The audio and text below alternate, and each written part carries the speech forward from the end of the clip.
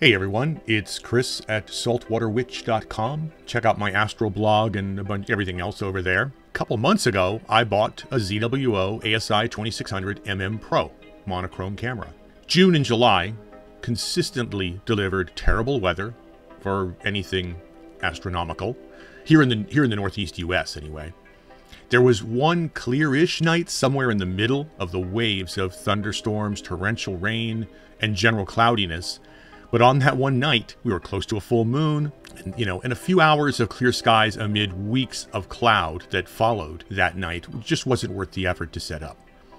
So I waited for the next opportunity, and that was the other night, August 11th.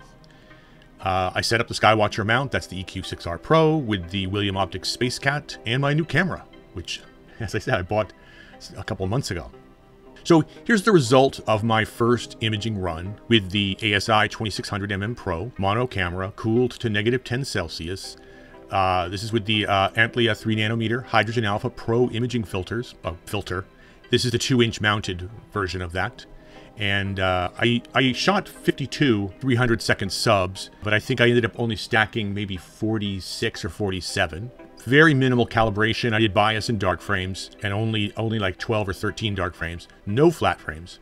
So the ASI2600 is built around the monochrome version of the Sony IMX571 APS-C sized sensor.